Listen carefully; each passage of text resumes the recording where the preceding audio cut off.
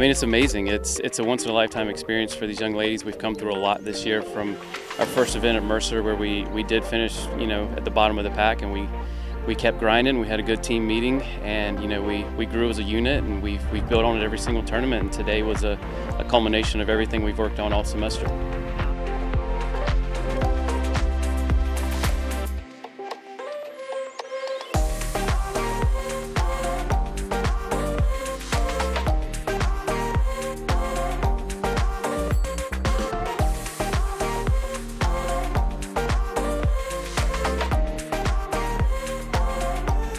Honestly, we just thought we could do it because we didn't play so well yesterday, but they played great, and we knew we could make a move.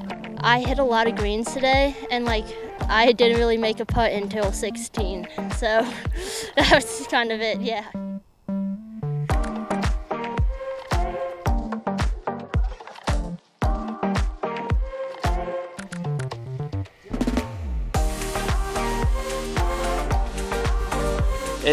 It's special because, I told the team at the beginning of the year, it wasn't necessarily the team with all the talent or the best work ethic. It's a team that could survive all the challenges throughout the semester. And it's something. We haven't had one positive COVID test. We haven't had one contact trace. So it's a testament to their commitment to this program and, just daily work, daily hard effort.